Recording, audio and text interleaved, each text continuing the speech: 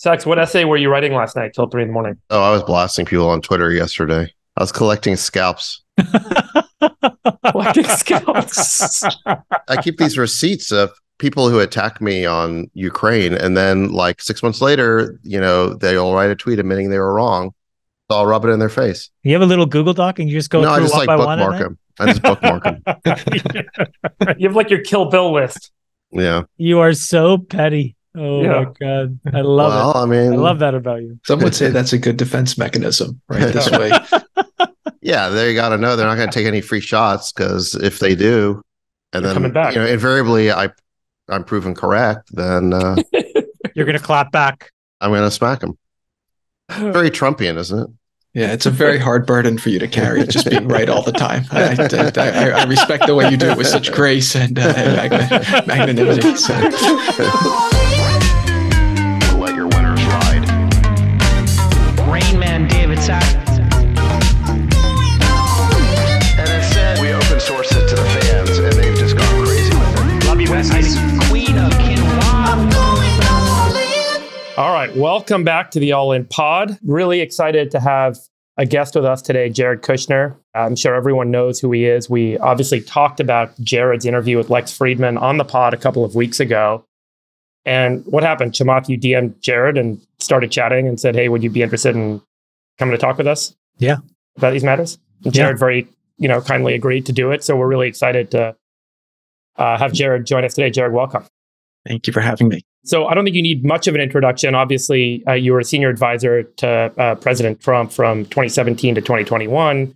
And you worked on the U.S.-Mexico relationship, as well as led the Middle East peace efforts, which I think is going to make up the bulk of what we're excited to talk about today. Just really briefly, since leaving office, you've been investing, running a firm called Affinity Partners. Is that right? Maybe you can share with us just a little bit about what you've been up to, and then we'll, kind of get into it here. Perfect. Affinity Partners is a private equity firm that I started when we left, doing growth investing, private equity investing. Globally, we raised just over $3.1 billion, doing a lot of investments, trying to bring Gulf money into Israel, into the US, trying to figure out how through investments you could bring countries closer together, people closer together.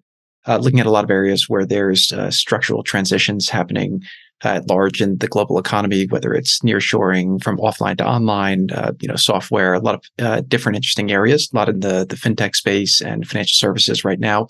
But enjoying it. And the goal is really to bring the experience that we had from the previously being an investor and then the time in government, and then thinking through how you could use those macro learnings and connections and relationships and navigational skills to the investing side. Great. So we're going to try and talk later in the show about macro markets a bit, talk a little bit about some of the activity in AI this week. We think it's all pretty prescient, and hopefully we can all dialogue about that. I think it'd be helpful when you and I talk, just to get ready for the show today. You mentioned that you had a very liberal upbringing in the Upper East Side in New York, and your perspective began to shift as you started to travel the country. Then you were in the Trump White House and have become very active since. Would love to hear a little bit about how your perspective shifted in the time you spent, because you mentioned you started traveling the country and seeing things that you otherwise hadn't seen living in the Upper East Side. Would love to hear that part of your story before we kind of get into things, if you wouldn't mind sharing. Yeah, sure. So one thing about my life is that nothing has gone according to the plan. I grew up in New Jersey, really nice place in Livingston. My father was an entrepreneur in the real estate business, banking, insurance, did a lot of different things. Really brought up me and my siblings to be focused on business. And it really, for us, was a good experience growing up. Obviously went to Harvard, and then after that chose to go to law school and business school, where I was at NYU. During that time, my father had a legal issue and I was forced to take over the business. And so I got into the real estate business. And then after that, bought a media company in New York. And that's really where I got exposure to a lot of what I would call New York society. My wife and I, we met, got married, and through that experience, thought we had a very expanded worldview. At our house in the Upper East Side, we'd have dinner parties. We'd have heads of banks and hedge funds and technology companies and fashion. And then it was just, really nice life. And then her father announced he was running for office. And that was an interesting experience for us as a Republican. We didn't know too many Republicans. Were you a registered Democrat prior? I was registered Democrat going up. My father was a big Democrat donor. We'd have in our house, whether it be Chuck Schumer or Hillary Clinton. I think my father gave Cory Booker his first campaign donation. So I know Cory since I'm 15 years old. So really grew up around Democrat politics all of our life. But over time, I think during the Obama years, I changed my registration to an independent. I didn't feel like the Democrat Party was fully representing my viewpoints. So I felt more independent minded. And then during the time with my father-in-law, when he was running for office, he invited me to go with him to a rally in Springfield, Illinois. We flew out there. I got off the plane, and we pull up to an arena, and the guy comes up to Trump and says, "Congratulations, sir! You just broke the record for the arena for attendance." And he says, "Well, who had the record before?" And he says, "Well, it was Elton John 36 years earlier." And he says, "Jared, look, I don't even have a guitar or a piano. This is impressive, So, he gets up on stage and without really notes, riffs for over an hour. And it was interesting for me because I was watching, CNN and the New York Times, and all my friends in the media basically were describing his rallies as almost like KKK conventions. But I walked around the crowd. Nobody knew who I was then. And what I saw was that these were just, people were old, young, male, female, white, minority. And it was just people who were hardworking Americans who really felt like Trump was giving them a voice. And what was interesting to me was a couple of weeks earlier, we'd been at the Robin Hood Foundation, which is the big philanthropy in New York, where a lot of the hedge fund managers support. And I remember the chairman of Robin Hood getting up and saying, if we want to save, the next generation, we want to save the kids in the inner cities, we have to support Common Core. That's the way that we can save people. And I remember Trump gets up there and he says, if we want to save education, we have to end Common Core and send it to the states. And I'm saying, wait, I thought Common Core was this great thing, but why are all these people against it? And so it really just kind of piqued my interest and made me realize that maybe my aperture was way smaller, way more closed than I thought it was. And it really led me to seek out a lot of people who had differing points of view than the people I'd been around before. I really opened my aperture, explored a lot.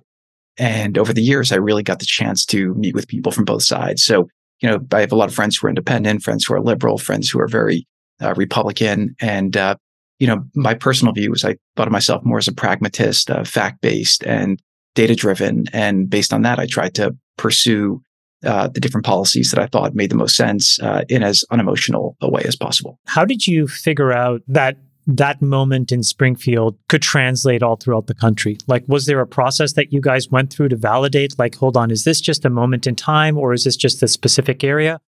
Or how did you guys get to the ground truth of what the scalable, marketable candidate looked like? Because I'm sure that was part of the calculus in what you did. Because I think to your point, maybe the media's perspective was, hold on a second, this guy is riffing, but it clearly went very quickly from riffing to a methodical plan. And I don't think that's ever really been talked about. Do you want to just tell us a little bit about that? Sure. Well, I would say it was less planned and way more entrepreneurial. And I say entrepreneurial in two different senses. One is the campaign was run incredibly entrepreneurially. People were told that if you work for Trump, you'll never get a job in Washington again, which is why he really wasn't able to hire a lot of people initially, and why a lot of the responsibility for the campaign fell to people like myself who really just cared about him personally and wanted to make sure that he was able to do a competent job with the operations of a campaign. That led to us doing a lot of things in an untraditional way, but we actually were able to make the dollars go a lot further, whether it was building a data operation or how we targeted advertisers or how we did our events. We were able to just do it in a much different way. But from a viability of the candidate perspective, I really give all the credit to him, because what I saw with politicians is a lot of politicians will take polls and then moderate their perspectives. This is somebody who, without pollsters and without any political experience, really put forward a lot of points of view. And keep in mind, in a Republican primary, a lot of his viewpoints on trade were very heterodoxical. They were not what was conventionally thought of. And what I saw with Trump was that he was able to move the polls to him. And that was a talent and just a skill of persuasion and his willingness to kind of stick to the issues. I mean, at that point in time, I remember seeing polls that illegal immigration was not like a top 5 issue when he started the campaign. And by the middle to end of the campaign, people were really seeing the craziness that was happening at the southern border and why that was critical to our national security. And so I think that for him, he found a lot of his message. And with him, he was not a perfectly always on message candidate. But what he did do was he was constantly evolving and learning and, and would learn from the different things that happened and constantly evolving to find ways to persist. Amazing. Like a startup finding a product market fit. Yeah. And what's he like as a father-in-law? I'm curious. As a father-in-law, he's been great. That obviously brought us a lot closer together. Until that time, our time was mostly either playing golf together or we'd be together at family events. Working together was a different element of our relationship. But I think one of the benefits I had with him was that he knew I was always going to tell him the truth, whether I agreed with him or not. I think one of the things he liked about me was that I was not obviously worked hard. I gave him straight answers and I didn't opine on things where I didn't feel like I had an expertise. So if you would ask me a question and I didn't feel like I knew the answer, I would say, well, this is not my expertise. These are the people who I would recommend I speak to get perspective and let me bring you their opinions. And so I think he saw me as somebody who was competent, obviously had his best interests at heart. Again, I wasn't accepting money for any of these jobs, so it wasn't doing it for financial gain. And I just started to really believe in a lot of the policies that he was pushing and wanted to help him maybe translate it from a campaign speech to kind of technical policy and then see once he got the opportunity to help him implement it as well. That's really cool. Why did you agree to do Lex and why are you doing the show today? We were kind of surprised to see you on Lex. And obviously, like Lex said, it was a very different conversation than I think any of us would have expected, having the only exposure to you being through, some sort of media channels. What's motivating you to kind of do this today before we get into it? So Lex, again, him and my wife are friends, and I really follow and listen to what he does. I think in society today, the news is kind of just one person's point of view, and they're picking and choosing and editing what they put into it one way or the other. But the medium of the podcast is something that my personal consumption was growing with, and I felt like it was a place where you could have real conversations. I think the people who are listening to podcasts are people who are looking to have a more nuanced perspective on something and really want to, try to understand something deeper. And I respect Lex. All my private conversations with him, I really enjoyed.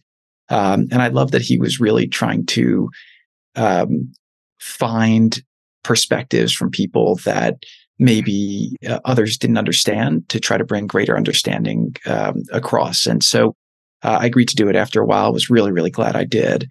And based on the great feedback I got there, my sense is that the podcast format is something that's where you could have a real conversation. You can go back and forth. You could argue. You could disagree. I think that's where people really want to get their information from. So I turned down a lot of cable news or different interview requests because I find that you can't have as nuanced a discussion. And I wish things were as simple as the black and white or the political slogans that people use. But the reality is things are a lot more nuanced. So when Chamath reached out, I followed you guys and I've listened to you for some time. I was really happy to come do it. Awesome. Well, thanks for doing it. Sax, you want to kick us off on the Gaza conflict and framing up the present day? Sure. Based on what I've read, it seems like Israel has now formed a perimeter around Gaza City. They've sort of bisected Gaza between this north and south, and they've been trying to bomb entry or exit points from the Hamas tunnel network. And it seems like their strategy is to kind of gradually close in on that tunnel network and basically try and eliminate Hamas from sort of this northern part of Gaza. And then one assumes they'll move to the south. And I guess one other element to add to it is that, while Israel is doing that, you're seeing protests both in the West and in the Arab or Muslim world. You're starting to see statements condemning Israel by leaders of these other countries in the region. I'd say the one by Turkey by Erdogan was notably harsh and threatening. But you're starting to see, again, as Israel proceeds with this operation, you're starting to see more and more condemnation from various parts of the international community. So let's start with that is, how do you assess what's happening on the ground? What do you think the prospects for success are? And how do you assess the risk that this sort of escalates horizontally in ways that are kind of hard to predict and could spiral out of control? Yeah, so there's a lot of different ways you can go with that, but I'll start with kind of the first question, which is, In the immediate aftermath of the attack, my biggest concern was that Israel was clearly caught off guard from an intelligence and a military perspective with the attack, and the attacks were they shook a lot of people. They were very, very heinous beyond really comprehension. It's crazy the more and more stuff that comes out, and we were seeing a lot of it in real time thanks to the fact that right now with X and what Elon's done there to not try to censor things in the way that it was happening before. So we were all getting a lot of information real time, and it was really pulling at a lot of people's heartstrings. My big fear initially was that Israel would react emotionally as opposed to pragmatically, and I think that the steps that they've taken since then have been very wise. I think the fact that they took their time and have been very methodical about getting their supply lines ready, about working how to garner as much international support. I mean, you have to remember these weren't just Israeli citizens that were killed. These were American citizens. They were German citizens. They were Thai citizens. They were UK citizens. And the hostages as well are not just Israeli citizens. So I think that Israel took its time to get the military operation set. I've seen them go slowly, methodically. I mean, Gaza is a very, very complicated place. I mean, we studied it for 4 years. We were very closely watching all the different incursions. We managed Hamas and their malicious activities very, very closely to avoid situations like this. And the place is booby-trapped like crazy. And so I do think the fact that the Israelis have taken their time and been very methodical and have come up with a strategy has given me more hope. I mean, every morning I wake up and I look to see, praying there hasn't been more casualties in Israel. And the hope is that they continue to do it in the best way possible. So I think that the goal for them is really the elimination of Hamas. I think that the big point that I really wanted to make in the Lex podcast, which is why I went back to really do the point, was that the people who are protesting in favor of the Palestinians, a lot of the Israelis and the Palestinians want the same thing, which is they want security for Israel and a better life for the Palestinians. And I think what people have failed to really grasp for a long time is that Hamas has been the root cause of a lot of the bad lives for the Palestinians. If you think about Gaza, before this recent, before October 7th, I mean, over half the population lived under the poverty line. People were really trapped there, and people would blame Israel for the blockade. But what's also happened over the last 30 days is a lot of the worst fears that we had during the administration or things that Israel would be saying have totally been proven true. I mean, you've seen now them go into some of these schoolhouses where there's 500 or 50 different, rocket launchers, in the schoolhouses, the hospitals, all the terrorists that they've captured that they're interrogating are saying, well, that's where the military headquarters are. Now we're learning about this tunnel network, which they're saying is hundreds of miles of tunnels underground. Well, that's why, Israel wasn't allowing cement and a lot of these materials in. The cement that went in, which was supposed to build houses for the people of Gaza, was then stolen by Hamas to build these tunnels. The pipes that went in to fix the water were then taken and turned into rockets. The fuel was stolen and not used for the hospitals or for people to have better lives. It was stolen for them to operate their tunnel network and then to fuel the rockets. So it's a situation that really does have to be dealt with. Again, Israel, you guys are, I know, poker players. So Israel definitely has the stronger, hand to play here. So I think time is on the one hand in their favor.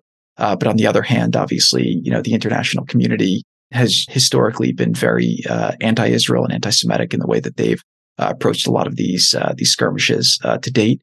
But I will say, I think there's been more international support for Israel this time than I've ever seen. And I do think that that's a very important thing. So that's maybe general. If there were some of the specific questions that you wanted to get to in there, I can. What about the risk of horizontal escalation? Let's just talk about that for a second, because you do hear, I think, a growing chorus of countries who are denouncing Israel. They're saying that this is collective punishment, that the bombing of Gaza is indiscriminate. They want it to stop. There's genocide. Genocide. Yeah, I'm not saying I agree with that rhetoric, but you do hear it. There's an effort at the UN to pass a ceasefire resolution. So there's a lot of people who want the ceasefire, and there's a lot of growing international pressure for that. And then you've heard threats from, again, Erdogan and Turkey that if there's not a ceasefire at some point, they're going to have to get involved. They're going to have to act. Iran has said similar kinds of things, although I think it's pretty clear they don't want to get involved. They don't want this to escalate into a wider regional war, but they've sort of intimated that if the bombing continues, that they might have to take action. They might feel pressure to do that. So I guess one question there is time on Israel's side? It does seem like, again, there's more pressure to stop the military operation over time as opposed to less. Yeah. So the answer is everyone's talking their book, and that's what they should be doing. They're talking to their populations. The question is what people will actually do. I would say that, the hardest thing for us all is obviously you see civilians in Gaza who are being used as human shields. And the last thing that anyone wants is for more civilian deaths to occur. It's funny, this morning I was speaking to a friend in Israel who was telling me that yesterday there was a major evacuation of civilians in Gaza. And a lot of people were surprised that the Israeli Defense Forces were basically putting themselves in between the Hamas militants and the Gazan civilians to protect them and open up a corridor. And again, one thing that Israel's done, I think, a good job of is getting out a lot of the facts about how they've been warning the Gazan civilians to flee, asking them to go. And what happened was Hamas was, shooting them down with snipers and trying to prevent them from going because they wanted them to stay in place as human shields in the schools and the hospitals where they were conducting their terror activities. And so what was interesting to me was what my friend was telling me, is speaking to a friend of his who was a soldier, was that a lot of the civilians are really thanking them for liberating them from Hamas and for risking their lives to help them get out of Gaza. And a lot of these people, again, they've been prisoners to Hamas more than anything else for a long time, and they want to see themselves, out of there so that they can, perhaps have a better opportunity to live a better life. And so, I think that the current region, I think the biggest immediate threat is from Hezbollah at the north. I think that's been, I think Israel going to full ready alert was a really smart thing. I think the U.S. moving the battle carriers there, I think, was also good. I think the statements from the U.S. administration were strong up front. Again, whether people believe that they'll back up those statements is another thing, because they do have a little bit of a credibility deficit in the region based on what they've done over the last couple of years.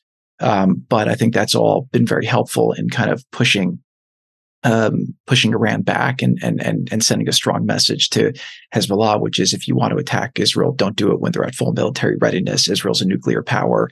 And I think everyone is starting to realize that this has been Iran trying to manipulate things. And as long as they think there's a threat that you're not going to go after one of their proxies, but you may go after them, that's been the best way of keeping de-escalation. I think with Turkey and others, I've spent many hours with Erdogan personally talking about Gaza. And I know that he has a big heart for the Palestinian people. He hates to see their suffering. And it's also good politics from him. He's also from a Muslim Brotherhood, leading party.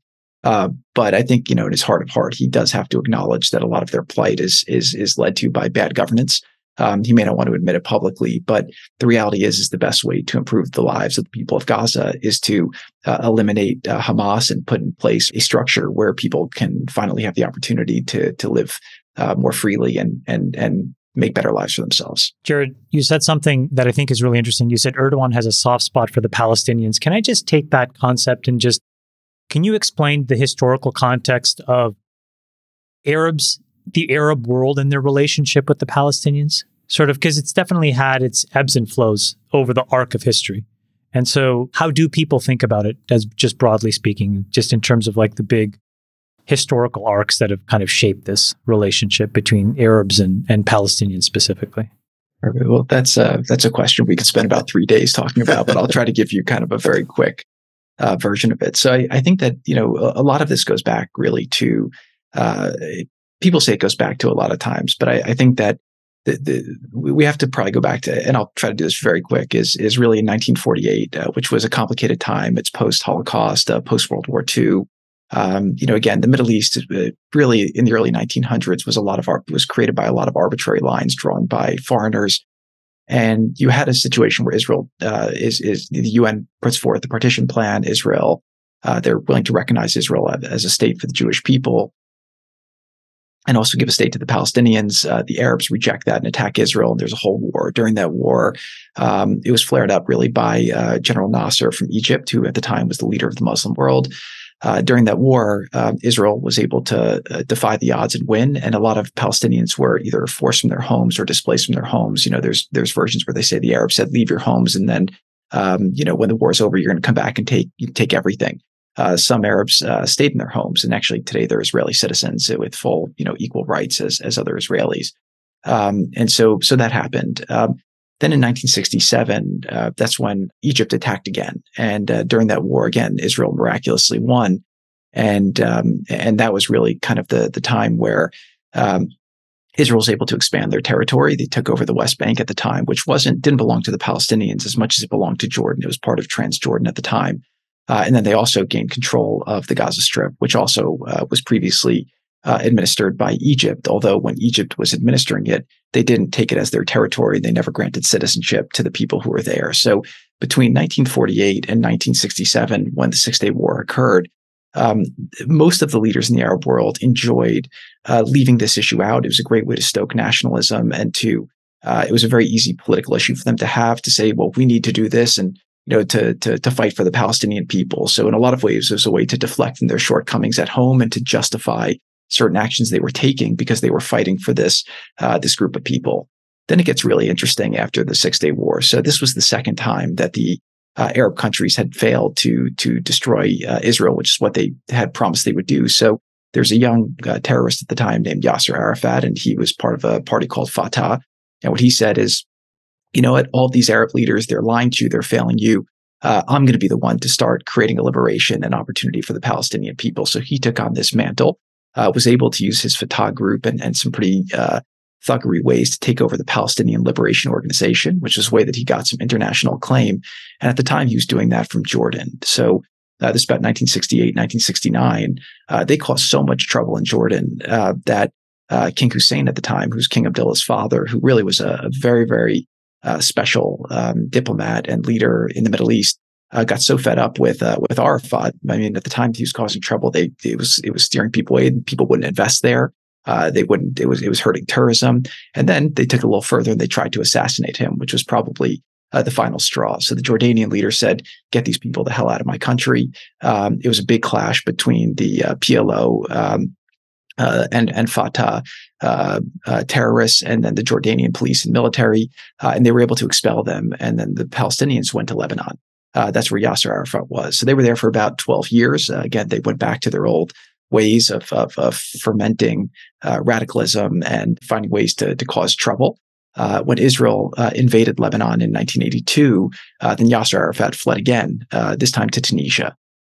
In Tunisia, they were living pretty well as a beachfront place. They're in these beautiful villas on the beach, and they kind of became a little bit disconnected from the Palestinian people. But there was a lot of resentment of the broader Arab world because they felt like, again, the Arab world didn't really, they would say they were for the Palestinian people, but never really stood up for them in the way that they felt like they deserved. So it took until about 1988 that finally, this is 40 years after 1948, the War of Independence, where the PLO was finally able to get the Arab League to say, and this is really because Jordan was just like done with this issue, to say, okay, we're going to acknowledge that this land here should become a Palestinian state. So the notion of a Palestinian state really didn't emerge till about 1987, 1988, which is the same time that Hamas actually, came about. And they came about really they were an offshoot of the Egyptian Muslim Brotherhood.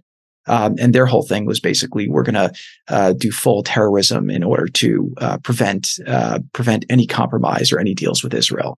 So then you go to 1991, which is a very, very important time for the Palestinians, mostly because Saddam Hussein in Iraq invades Kuwait. And that was very scary for a lot of the Arab leaders, right? They didn't want, they did fear Saddam. He was seen as the radical. Arafat and the Palestinian leadership backed Saddam Hussein, mostly because they knew that he was seen as the revolutionary and popular with the more common man. And this pissed off every single Gulf leader because they basically said, wait, this guy, if he's going to take over Kuwait, he could come for Saudi Arabia, he'd come for UAE. So they were all very against that. And at the time, there's about over 200,000 Palestinians in Kuwait. What happened at that time, though, was that made the Palestinian leadership so weak because a lot of the Arab countries cut off the funding. It was just done with them. And that's really what led to the Oslo Accords. So the Oslo Accords happened not because Arafat necessarily, all of a sudden said after, 37 or 27 years of trying, terror and pushing forward, he basically ran out of other options. And this was his only way to get some form of legitimacy. So they dropped from their charter the whole notion of destroying Israel and said, let's try to create this area where we can have governance and try this whole effort for a Palestinian state. So that's really kind of that's a long, short version of kind of how we got to then. And then in the last, I'd say 30 years, the big change that I would say between then and today is that you have a new Middle East forming. And a lot of the work we did in the Trump administration was really to help what I'd call the new Middle East emerge, where you have a lot of economic opportunities now happening in Saudi Arabia, UAE, Qatar. There's been a massive mind shift where if you go kind of post-Arab Spring, a lot of these leaders are saying, how do we create opportunity for our people? When I got into my job in 2017, all the experts were saying to me, the big divide in the Middle East is between the Sunnis and the Shias. And when I got there, I said, no. The divide is between leaders who want to give opportunity and betterment of life to their people and people who want to use religion or whatever issue they want to hold on to from the past in order to deflect from their shortcomings and justify bad leadership. So I think what's happened today is you have a lot of the Gulf countries really wanting to see this issue get resolved, which is different than you had in Camp David in 2000 when Bill Clinton was getting close to a deal with Yasser Arafat. I think the Saudis and others at the time didn't want this issue to go away, but now the issue is really no longer useful for the Arabs. The only people it's useful to, quite frankly, is Iran, and that's why they've been backing Hamas and Hezbollah and all these other factions in order to continue their project of instability. So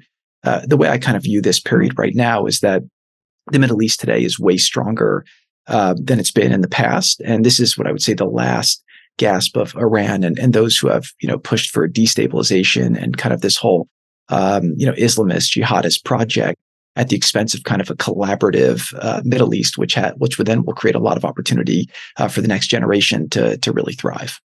Jared, isn't there at this point then, is it hard or easy to create an objective target? We call individuals that Israel wants to target Hamas, but there's no card-carrying members of Hamas. You don't wear a jacket that says, I'm a member of Hamas, and walk around with an ID card. And there are some folks who are sympathetic, who believe that Hamas represents a resistance movement. There are some folks who obviously feel terrorized and ruled over. And there are some folks who support the cause but don't pull the trigger. There are some folks who pull the trigger but don't want to support the cause but are being forced to by some reports.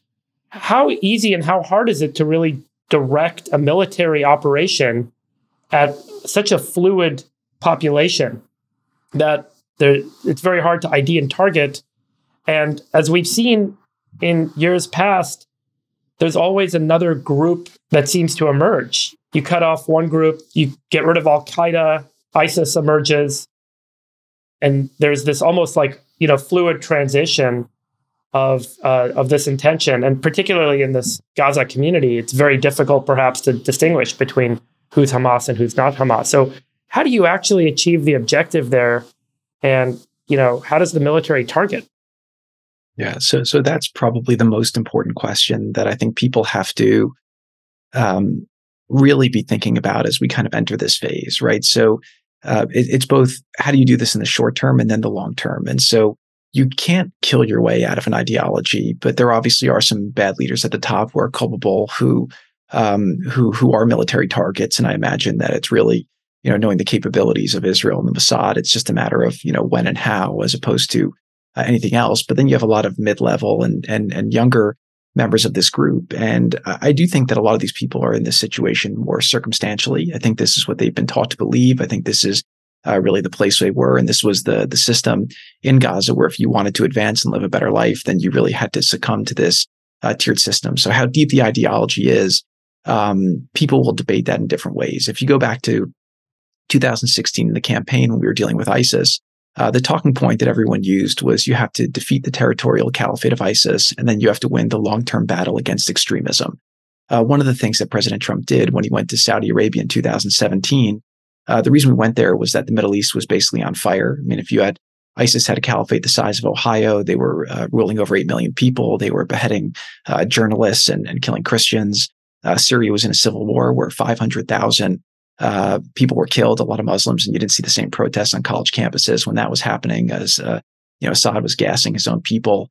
Libya was destabilized, Yemen was destabilized, and Iran was on a glide path to a nuclear weapon, having just been given $150 billion in cash through the disastrous JCPOA deal that Kerry and Obama negotiated. So it was a mess. And so Trump went there and basically was pretty tough with what he said. And he said, "This isn't our problem. This isn't your problem. This is all of our problem, and we need to root this ideology, get it out of your homes, get it out of your mosques, get it out of this earth."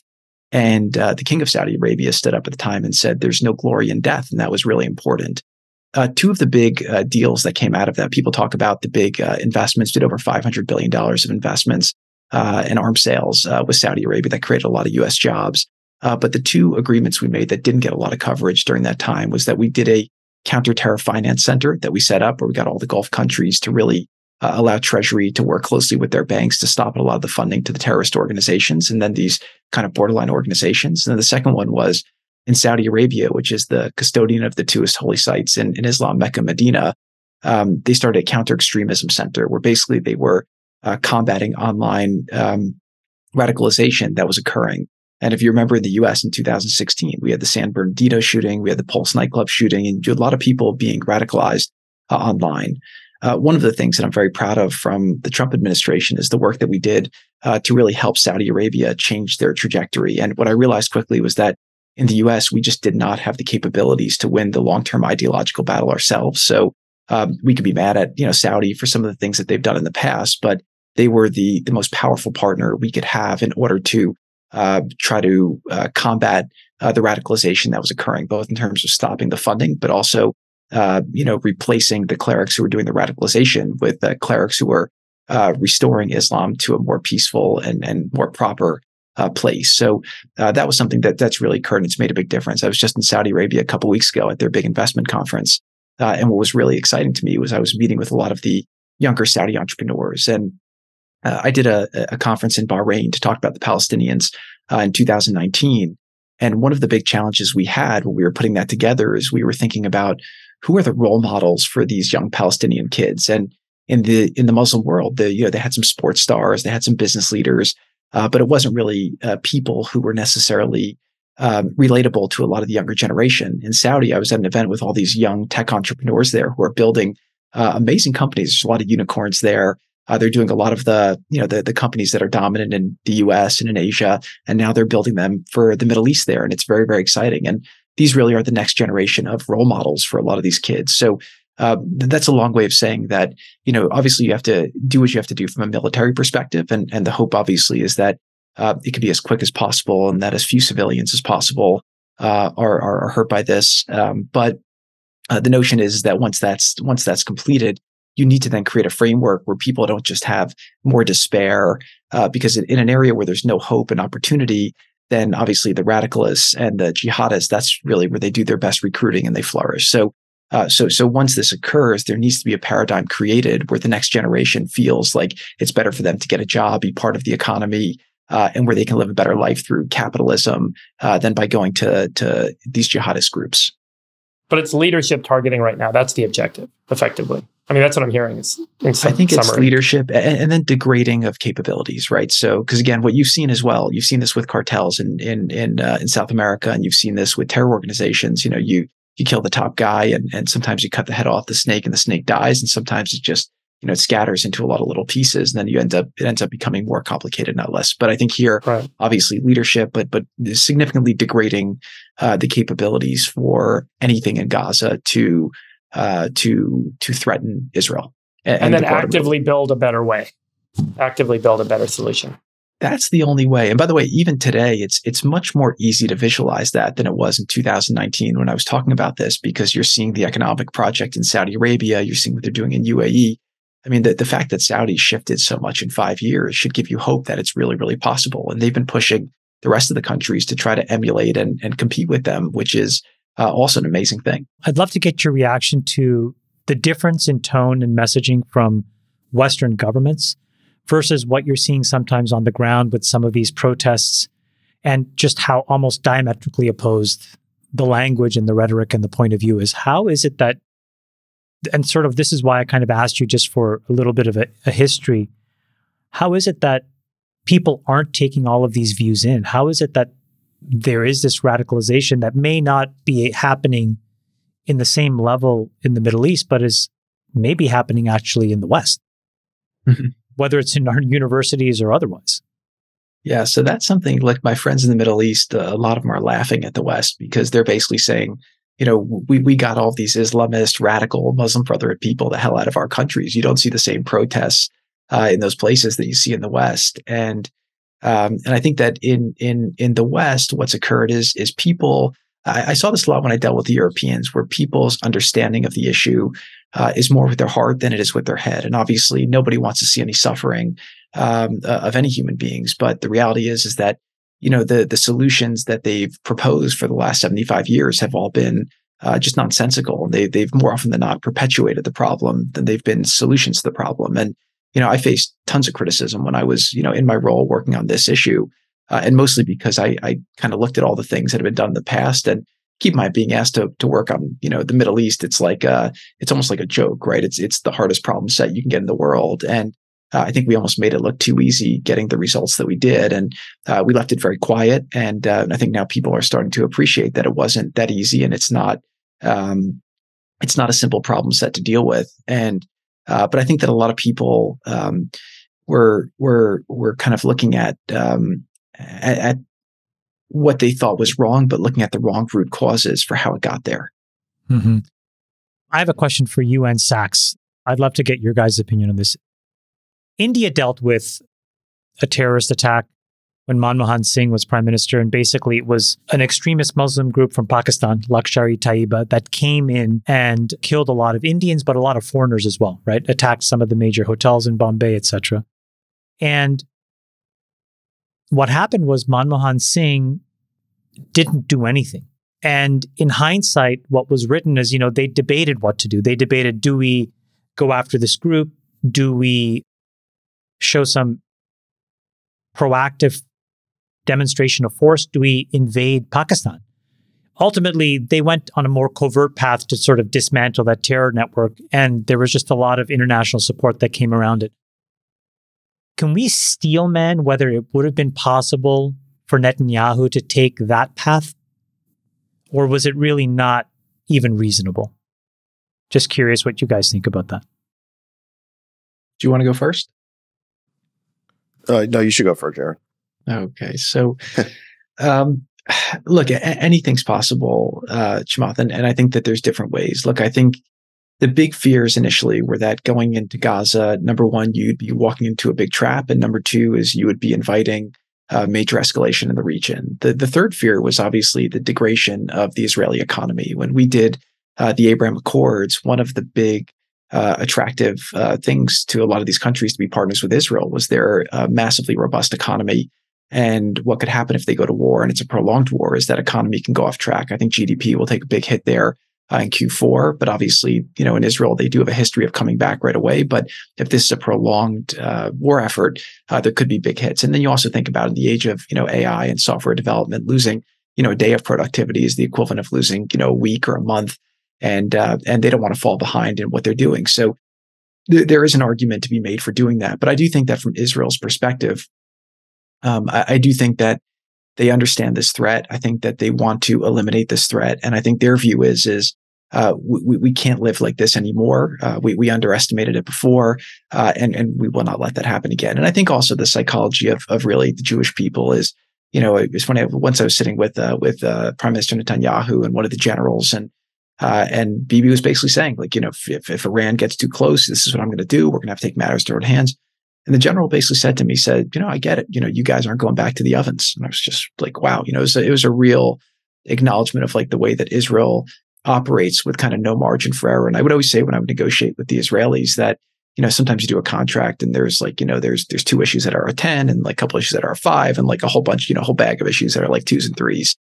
And when I would negotiate with the Israelis, like they would treat every issue like it was like a 10, you know what I mean? In the sense that like they just operate like there's no margin for error.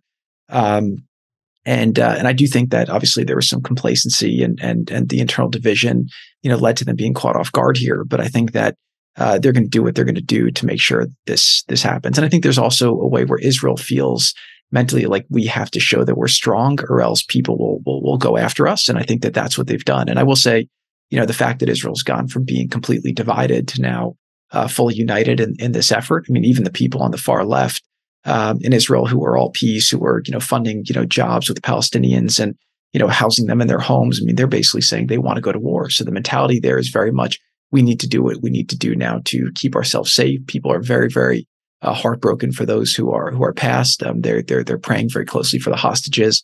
But they've given a lot of latitude to their government to do what it needs to do to make sure this does not occur again. And I will say too, like, Israel also recognizes that I think now they have the world more on their side than they have in past conflicts, and I think their view is to do it while they have that situation. Sachs, what do you think? Could Netanyahu have taken the path of doing nothing? No, I don't think so. I mean, not given his domestic political situation. I think the Israeli people demand a response. And look, one of the arguments that Israel would make is that if this happened to you, the United States, or you, Russia, or you, China, what would you do? I mean, I think we know we would turn Gaza into Fallujah or Mosul. Russia would turn it into Grozny. So I think Israel is taking the response that I think most countries would take, given their situation. The thing I worry about is that Israel is not the United States. I mean, the United States, because it's so powerful, can act largely with impunity. We don't have to worry as much about blowback. And Israel does, because at the end of the day, they're a small country in a very hostile region. And so I do worry about the potential for unintended consequences here. One potential consequence is horizontal escalation. Does this war somehow spin out of control? And it could lead to a much wider regional war that would not be in Israel's interest. The other is diplomatic isolation, because I do think that Israel is taking a big hit right now in the information war, the war over public opinion. And then finally, you do have a lot of civilian casualties, and those civilians have brothers and sisters and cousins and so forth, and that's going to lead to the next generation of terrorists. And so even success in this operation against Hamas doesn't solve the long-term problem. I mean, it just kind of keeps it going. So I think all of those things are potential problems. But at the end of the day, if Israel can have a successful military operation here that significantly degrades or destroys Hamas without this thing spiraling out of control, that buys them time to find a political solution, then maybe it will be worthwhile. I mean, I think a lot depends here on what the outcome ultimately is. I think it's like a very tough thing to judge without knowing what the outcome is going to be. The King of Jordan, a couple of weeks ago, gave a speech. And in the speech, he said there is no peace possible in the Middle East without the emergence of a Palestinian state, with a two-state solution being the only path forward. A Palestinian independent and sovereign state should be on June 4th, 1967 lines, with East Jerusalem as its capital, and so that the cycles of killing, whose ultimate victims are innocent civilians, end. Is this the only path to stabilization, Jared? Yes. And is that where we're headed? So that statement is the same throwaway statement, right? That's the safest statement for anyone to say, because that became the international consensus. So, one thing that was super interesting to me when I was working on this was, I kind of said to my team once, I was like, where does the Palestinian claim for East Jerusalem as the capital come from? And I had a guy on my team who was a military guy who actually worked for John Kerry. And I'd always have him in the room because he would represent the Palestinian perspective. Because we had a bunch of Orthodox Jews, and we tried to be impartial, but we did the best we could to have all perspectives represented. And he said, I actually don't know. And then what's interesting is, when the West Bank was actually governed by Jordan, the capital at the time was Amman. And so it really wasn't until the 1988 launch of this right for a Palestinian state that they self-declared that the capital should be East Jerusalem. And so that was actually an interesting notion as well. And I think that everyone knows that that's not going to be the case. And I asked one of the leaders once why they say that, and they said, well, it's a cliche. And I said, well, maybe we need a new cliche. And he says, yeah, that's a good idea. Let's come up with a new cliche. So I think whatever solution is going to occur has to be pragmatic, right? The reality is that if we're going to learn from Gaza, there's a couple of lessons to learn, right? Number one is, Israel withdrew from Gaza in 2005 or 2006. They forcibly removed 50,000 Israeli settlers from Gaza. All those people, they left their homes, they left their businesses, thinking that would be peace. They transferred governance of Gaza to the Palestinians. The Palestinians then had an election. Again, it was the the PA at the time convinced the Bush administration to allow for Hamas, even though their charter called for the destruction of Israel, to participate in the election, and they won in a democratic election. Since that time, there's been no improvement in the economy. It's become a real security risk for Israel. And so Israel withdrew and then let them govern themselves. And now you have what's happened today be the case. So I think the reality is that, if you look at the historical maps and the historical lines, I mean, there's really no making a claim. There's no other example in history where somebody's lost 3 offensive wars and then has been able to maintain their claim over a territory that they had before. But I do think that there is an international consensus. And I do even think in Israel, there's a consensus to give the Palestinian people the ability to kind of have their own land and then also to govern themselves. So the word state is a very loaded term because it comes with a lot of definitions to different people. But I think the constructs of what's achievable is in the West Bank or Gaza. There can be no security threat to Israel. And this is something that they were insistent on before, and I was sympathetic. This was even before October 7th. And if you go back and look at the work we did and what we put out, we had a security regime that we designed with U.S. intelligence and military and Israeli intelligence and Israeli military that we thought actually gave a lot of autonomy from a police force perspective to the Palestinians, allowed them to build their capabilities, and they kind of like earned their way into more and more security control, which I thought was the right way to do that because you don't want to take a ton of risk there. The other part of it, though, in any state is you need a functioning economy. Otherwise, obviously, you have a big grievance party. The biggest problem the Palestinians have faced over the last, call it 25 years since Oslo, I guess almost 30 years now since Oslo, is just bad governance. So the problem with the PA is they were elected, I think, in 2005, and they haven't had another election since. So I think President Abbas is in the 16th, 17th, 18th year of like a 4-year term. Very not popular. He's more popular in Washington and in the United Nations than he is in his own country. He's there. It's a very corrupt system. Again, a lot of the money's gone for the leadership, their family, for the top people, but it hasn't trickled down to the people. And so there's not a lot of trust on it. I held a conference in Bahrain where I brought all the top investors in the Middle East. I brought Steve Schwartzman from Blackstone came. We had Randall Stevenson came from AT&T, and everyone came and said, you know what, we actually would love to help the Palestinian people. We'd love to invest here. And then they looked at the magnitude of it. I mean, it's 3 million people, which is like a small state in the West Bank, and 2 million in Gaza. Again, it's like a small state in the U.S. And obviously, to build things, it's much cheaper. I mean, the GDP per capita there is about 3,000 per person. So, it's cheaper labor. It's the ability to do it, and it's connected right to Israel, right? Which is like California not being connected to Silicon Valley. So the prospects for prosperity spillover are massive, being sandwiched between the rich Gulf and the growing Israel. So, but the thing that's missing for the Palestinians is very basic things, right? There's no fair judiciary. There's no rule of law. The governance is terrible. The institutions are incredibly opaque. And what all these people were saying is, we'd love to invest here, but it's just not an investable place. And so the thing that's been holding back the Palestinian people has not been Israel. It's been their bad leadership. And again, you're seeing in other places in the Middle East that with the proper leadership, investments can come, and those investments will actually lead to people living a much better life. How does that leadership change in your view? So the way that I would think about this is that if you're waiting for a solution to come to you, you're not going to find it, right? If you say, okay, let's go back to the UN, well, they have a perfect track record of failure. Let's go back to the PA. Well, they have a perfect track record of failure. You're definitely not going to go back to Hamas. So you need to find something different. So I think you either need to create something new, or you need to look at what's working and put it together. So some places that could do it. I mean, the World Bank has a lot of good institutional knowledge. They helped us work on the plan, the World Bank and the IMF. Some of the other regional governments. I mean, Jordan, their government is pretty capable. I mean, they're better at military than economy, but I think they're starting to focus more on economy as they realize that's necessary. If you look at the benefits of that area, the Palestinian people are like a 99% literacy rate. Again, through the U.S. taxpayer dollars and international donations, we've paid for them to become very educated. Unfortunately, I think we've poisoned their minds with a lot of what's been taught in their curriculums. They have a pretty good healthcare system there. Again, I think it could be improved because it's been done very kind of piecemeal versus holistic.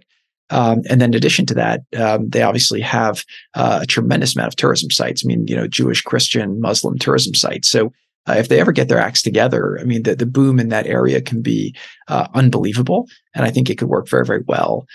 There was one time where the Palestinian economy was working. I think it was in about 2007. There was a guy named Salam Fayyad who was the first time somebody came in who was he was not corrupt. Things were happening. Wages were rising. Projects were moving. The money was actually getting to the people. And he became so popular because he was doing such a good job administering that the president got rid of him, that Abbas got rid of him because he saw him as a threat to his power. So, what's happened is not different, right? You always have kind of a tyranny of the minority in some way with most forms of government. And so what happened was as he was starting to gain popularity, he became a threat to kind of the cronyism that occurred. And so I think that the international community, if they're going to put money into this, again, to either rebuild, number one, it has to be conditions based. Again, we've put tens of billions of dollars into this situation, right? I mean, this refugee group has gotten more money over time than any refugee group in history by a factor of maybe 100, right? And then, you've none of it's been conditions based, and it has to be in a set where people are trying to create outcomes. And I think one of the problems is a lot of the people working on this don't have business backgrounds. They understand, human rights, or they understand politics, but they don't understand capitalism, and they don't understand what kind of framework you need in order to allow a society to thrive. Has Treasury ever tried to trace these dollars, or some other organization, to just show where the theft happened and where these pools of money have gone to? There's some intelligence on it that I can't go into, but I think most people don't want to know, to be honest, Chamath. I mean, you could just look at it in a couple of ways. Like, you look at, we would meet with Prime Minister Netanyahu in Washington, and he would take a commercial El Al flight to come meet us. And he runs a military superpower, an economic superpower in the region. President Abbas would come visit us in Washington, and he obviously represents a refugee group, and he would fly in a $60 million Boeing business jet, private jet to Washington. I mean, I'd meet with him, and we'd be sitting around, and he'd put a cigarette in his mouth, and then somebody would come over and they'd light the cigarette for him. And I'd be like, am I meeding with the head of a refugee group? Am I meeting with like a king? It's just, it was a different situation. And, but I think people just. But he's the reasonable one, right? The alternative is Hamas, and those guys, I mean, those are billionaire hypocrites who live in Qatar at the Four Seasons, right? Yeah, but my sense is you're going to get what you demand, right? And I think that from the U.S.'s perspective, right, we give about $4 billion a year in foreign aid to the PA, to UNRWA, to Jordan, to Egypt, and we've tolerated status quo that's not acceptable. And one of the difference, again, Trump had a lot of tension with the foreign policy establishment, and it was over a lot of things, right? Obviously, he wanted to end the forever wars. He felt like we should get some return on the investments we were making. He felt like U.S. aid wasn't an entitlement.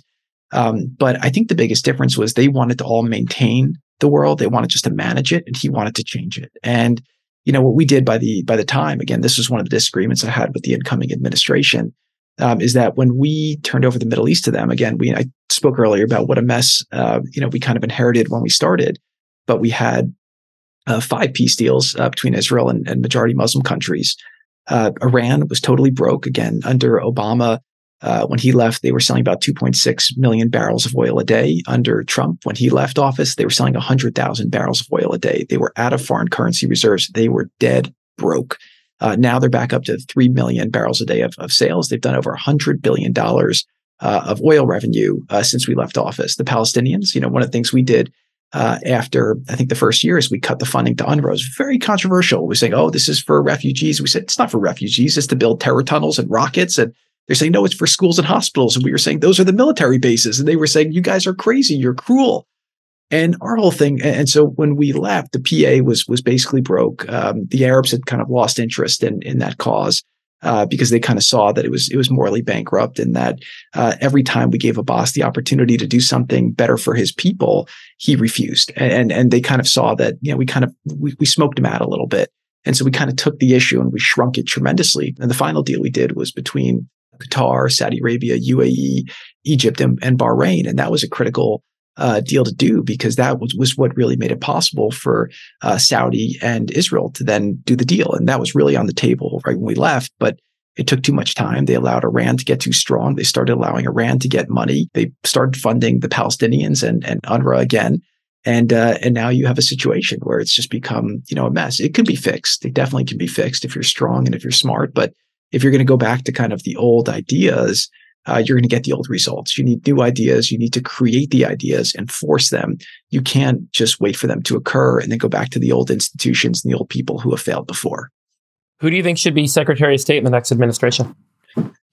I think Jared should. I think Jared, he could do a pretty Jared, good job. let me ask you about the two-state solution. Let's just double click on this. I mean, my view on this, and I think by the standards of Israeli politics, I'd be a liberal there, is that the only solution, the only way out of this is the two-state solution. You know, we can't have a situation of indefinite permanent occupation of the Palestinian people. At some point, they developed a national consciousness. And if you have conditions of permanent occupation, they're going to resist and you're going to have outbursts of terrorism. At the same time, if Israel just outright annexes these territories or continues on a program of, call it creeping annexation, where it keeps building settlements in the West Bank, and you have a greater Israel, that eventually Jews in Israel will not be the majority of the population. I think if you look at kind of greater Israel, there's about 7.3 million Jews, there's about 7.3 million Palestinian Arabs. So if the plan is a single greater Israel, it's either going to stop being a Jewish state because, you know, the Palestinians will vote for something different, or it'll continue being the Jewish state, but there's going to be some sort of two-tier system where a lot of Palestinians won't have the vote. And so eventually a greater Israel will have to choose between whether it wants to be democratic or whether it wants to be Jewish. And that seems like a very bad choice. It seems like we want both those things to be true. So again, that kind of brings you back to a two-state solution as the only option here. And yet it seems to me that the two-state solution has never been further away. It seems like it's never been further away in terms of Israeli domestic politics, and it's never been further away in terms of having a negotiating partner to negotiate something like this with. So that would be sort of my pessimistic outlook. I mean, I know you're pretty optimistic about the situation. Do you see it differently than that? Is that framing wrong somehow? How would you see it? Okay, so number one is I'm naturally optimistic, and I just find it's more fun to be optimistic than pessimistic. But I'll say everything I'm saying in the context of the fact that this is a really, really, really, really hard problem set, right? So I'll try to say this in the right order. So number one is I don't think there's any viability to a one state, and I don't think that that's something that will ever occur. Number two is, and I'll actually, you know, what's interesting, one of the problems is a lot of the Arabs and the Palestinians would actually prefer to be part of Israel than a Palestinian state. So right before COVID, we released the Trump peace plan, which again, you can still find online. And I think the political part of it was about 54 pages. The economic part and the political part was about 181 pages in detail. We, at the time, got the right wing and the left wing. Again, they were in the third election, and we had Prime Minister Netanyahu and Benny Gantz, who's also an amazing person, came in, and they all endorsed it. And so what I tell you is that semantics, you know, state has to do a lot with semantics. So you can definitely give them a state. The question is, you know, you have to give Israel certain overriding security controls so that the state cannot be a threat to them. And then you can let them kind of earn their way out of that with good behavior and showing that it's a true partnership.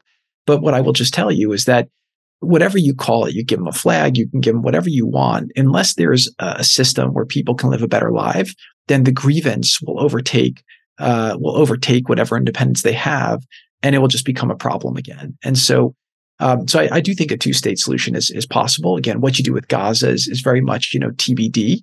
But I do think, especially in the West Bank, there's definitely a possibility to do it. And I think that from Israel, they'd like to see that happen, where they'd like the Palestinians to be able to govern themselves. But it's a couple big ifs. If it's not a security threat, and if they can have a viable economy, that's going to happen. One of the big things that's happening now that I'm hearing about is that I think the number was like 250,000 Palestinians who had work visas from the West Bank to go into Israel. And now with the threat, there's just such a great distrust that has occurred that those are now not being renewed. So I think Israel's going to have to bring in workers from other parts of the world.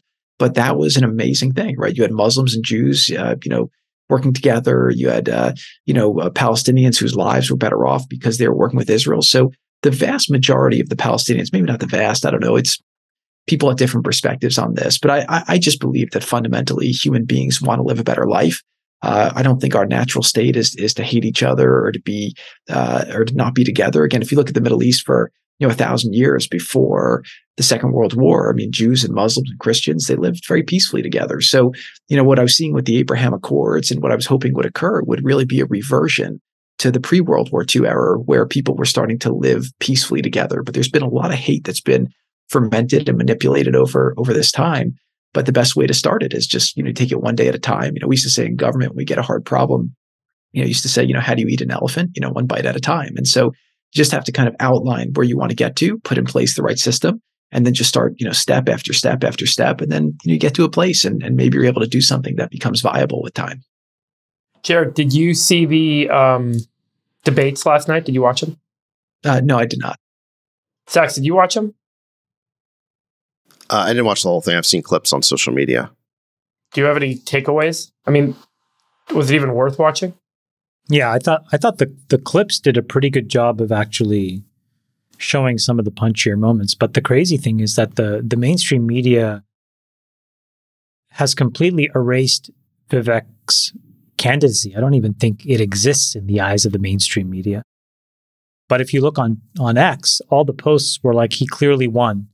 And he was basically throwing fireballs everywhere. But then if you go to, CNN or Fox, you don't even hear his name. Right. So it's a real difference. The mainstream media coverage is what they want you to believe. And social media is what actually happened. It's what people actually believe.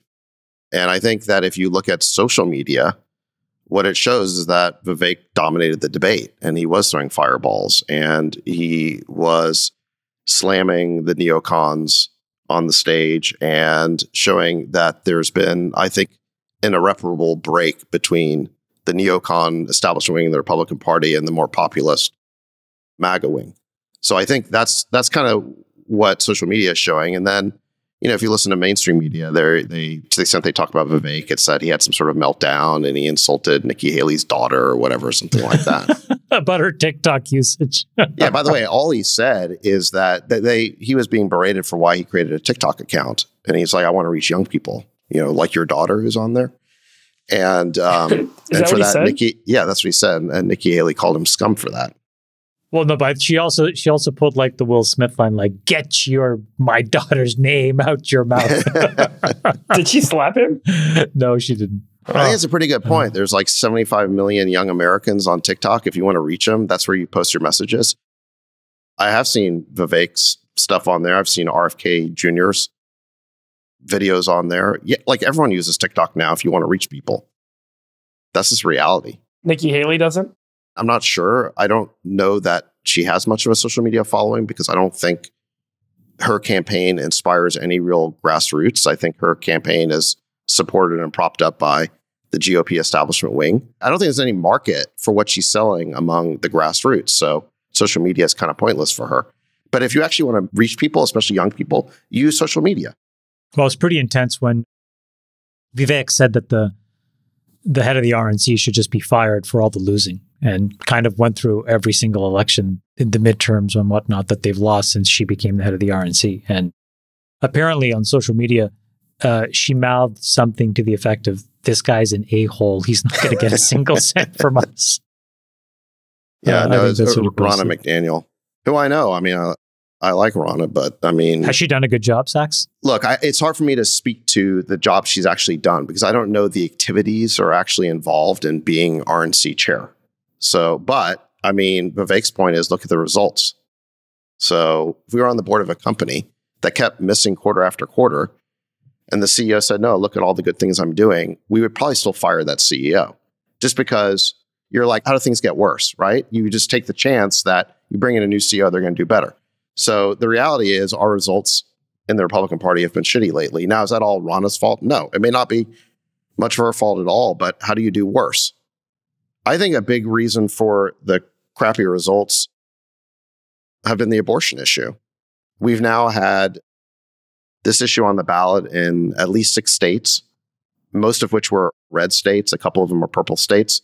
It's lost every time. The anti-abortion or pro-life side has lost decisively every time.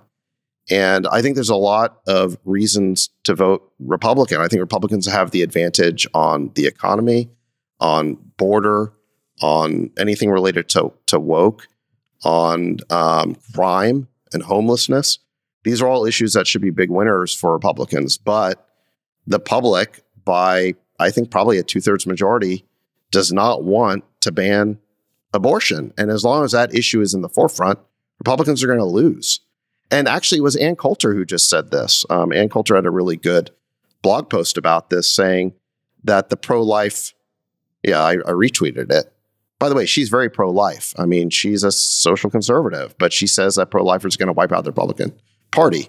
They need to focus on non-political activities, which is winning over hearts and minds. They have to make the case to the country. They have to persuade more people because they're not in a position. They're not popular enough to actually win elections. You concur, Jared? Do you think the Republican Party is going to change their position or need to change their position to win elections, presidential election aside?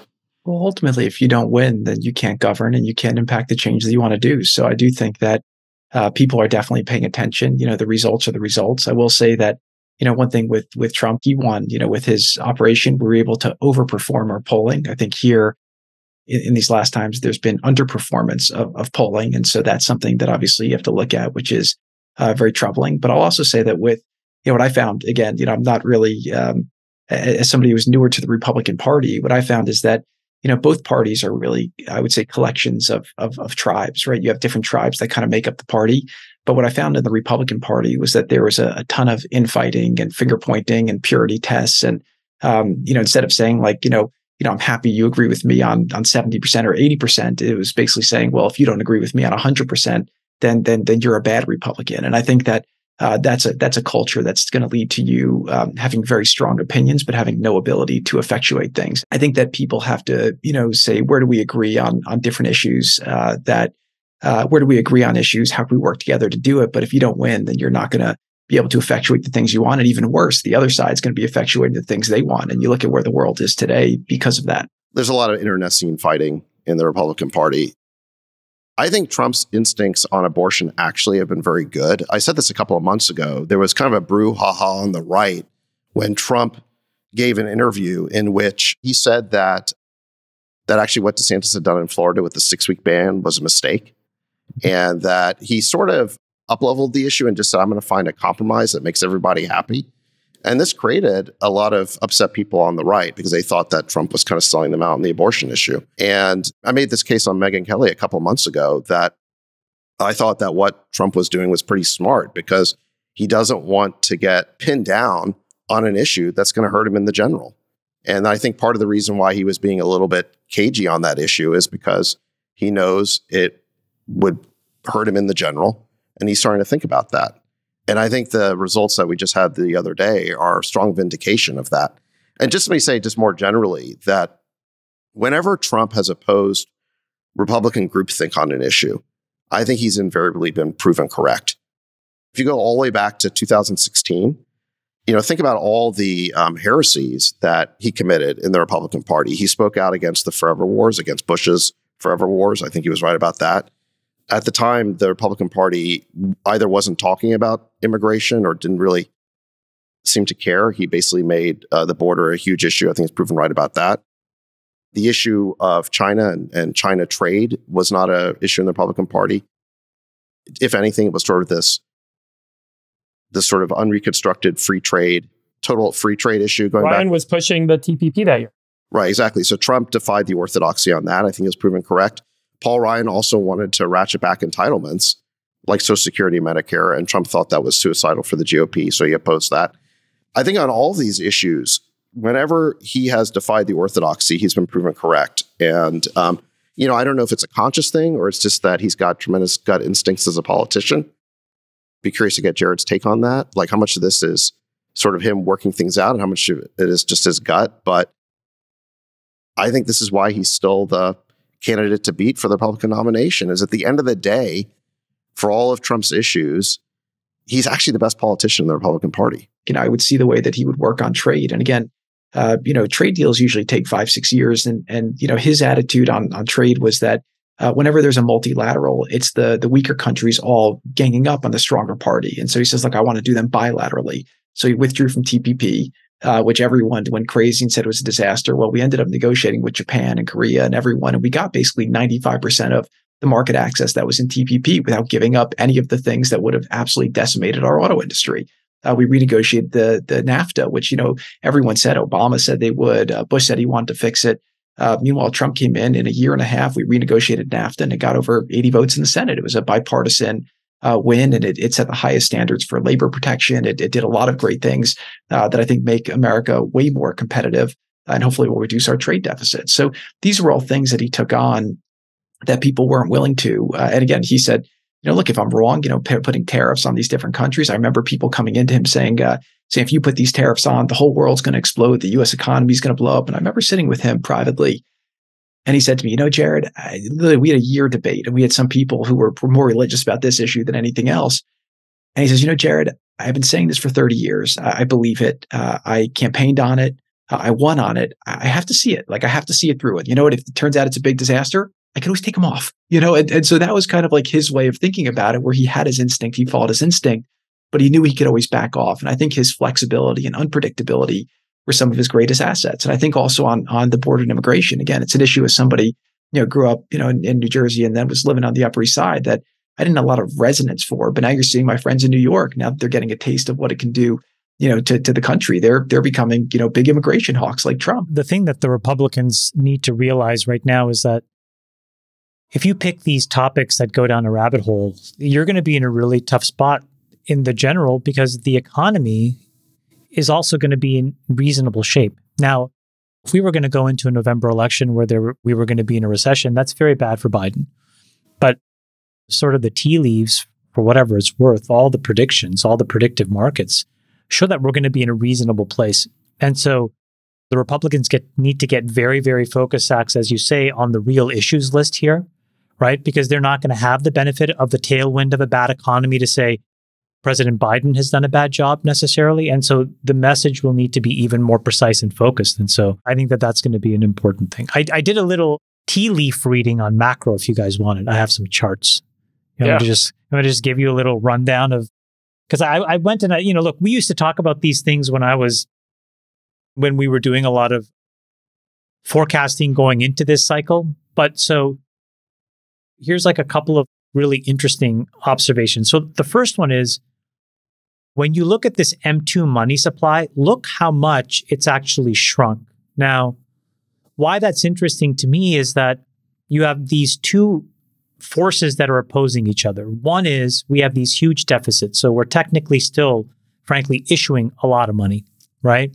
But then on the other side, we have QT. So when debt rolls off, we're not reissuing it.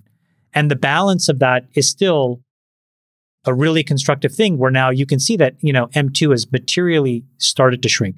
And I think that that's a really positive thing, because now what that does, it combats inflation in a good way.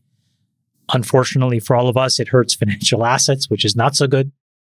I think we've all felt that pain, but the reality is that that's been working. So then, Nick, if you go to the second chart, so what you see now is we are in a really decent place with inflation. And if you think about what's going to happen over the next 6 months, it's mostly in the bag.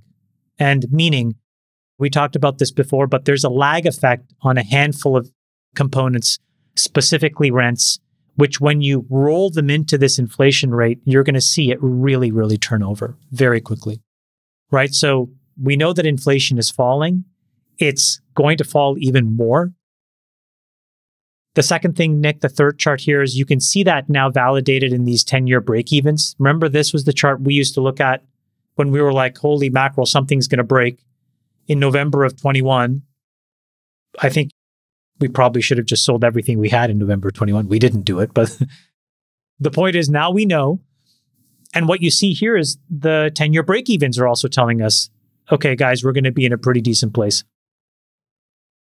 And so I think the setup is basically the following. There's less money in the system.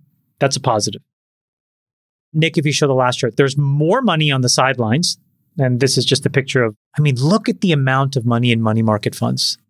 6 trillion and growing. So that's a really positive sign, which is that money will need to find a home. Once rates drop. No, even just now, because you're gonna be in a situation where, and I'll get to this in a second, but companies are now starting to perform because they've been able to rebaseline against very, very lowered expectations. Right. And money managers have to do their job and deploy capital. And that's something we mentioned, I think, last week. But this is now the beginning of the new fiscal year for the entire mutual fund complex. So that's trillions of dollars that have to get deployed, because even though you pay them a very small fee per year, you're not paying them to hold cash. You're paying them to make decisions and own assets. And then, as you said, Friedberg, the last part of this is now you introduce rate cuts, and that's a real accelerant. Now, more than likely, I think what that means is that markets are set up to do pretty well, equity markets specifically. And so I went and I said, well, how can we see some data that proves that this is happening? And what's amazing is if you look at the performance of what I would call the most risk-adjusted seeking companies, so those are tech businesses that have been absolutely hammered, what you see in the last month is they have gone just nuclear. Adyen up 30% in a matter of a week. DoorDash is up, 25, 30% in a matter of a week. Datadog up 30% in the matter of a week. These are the businesses that were just completely decimated. So what is all of this saying? I think what it's kind of saying is inflation is very much in the rearview mirror. Rates are going to get cut by the middle part of the year. The economy looks like it's going to be a soft landing. That is actually very beneficial for the sitting president. It's also good for equities. It's good for us. So it's really interesting, actually. I think we've had a fundamental kind of now change. Jared, do you think this will have an effect on the election cycle? I think it definitely could, but I do think a lot of people are still very concerned. I know the inflation, the wage inflation is still about 4%. I think that people are still just nervous about what could come. I think there's been a lot of shocks, and there's been a couple of times where it's felt that way. And I think that, election years traditionally bring a lot more volatility to the market because there's unpredictability about what the policy will be going forward. So I think that of people who have kind of been a little whiplash from the transition of over the last year to 18 months, see that they're going into another cycle of uncertainty. I do think that, now you're actually getting paid to not do anything with your money in those money market accounts. So there's maybe less of a FOMO to kind of go out and do something there. So I think that a lot of people are still going to be very much in kind of wait and see mode, and obviously look for special opportunities, which I think will only further exacerbate a potential decline as well. Jared, last week we talked about real estate. You used to be in the real estate business. Do you have any thoughts on commercial real estate and how good, bad, average things are?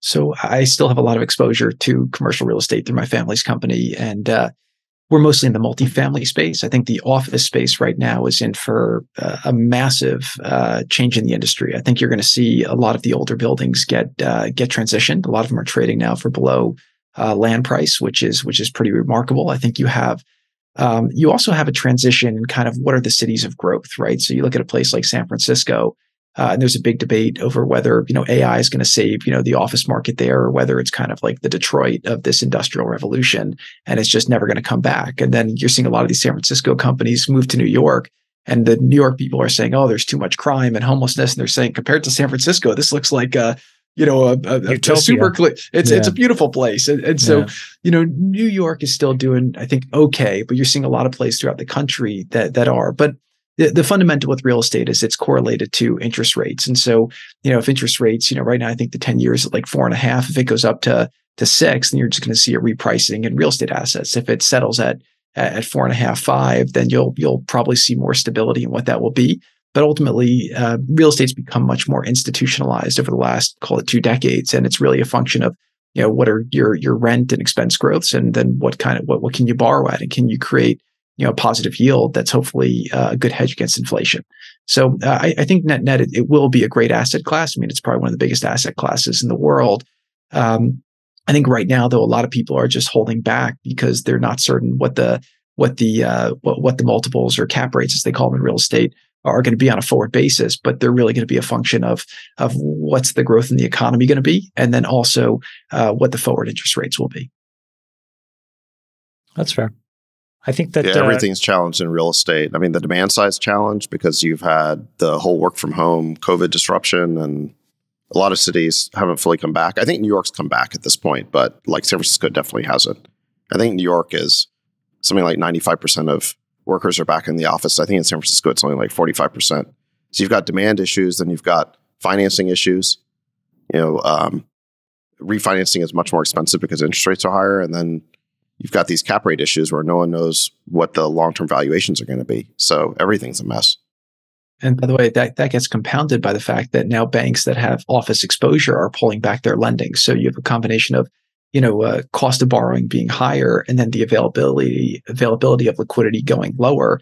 And that could further compound a lot of these refinances. But a lot of what the people I know in the industry are telling me is that they're able just to work with existing lenders and just do some kind of extension and just kind of live to fight for another day to get through the cycle. And I will say in New York that the rental rates for residential I think are at historic highs. And actually what my family's seen in their portfolio is that their properties in Jersey City, which is basically like the sixth borough of New York, are just absolutely on fire because it's basically, you go in New York now, you go to a CVS, everything's locked up. You can't buy anything. It doesn't feel necessarily like the safest city. You go into Jersey City, they actually have law and order and rule of law. And so you can still take a train to New York, and that's actually been a place that's done incredibly well.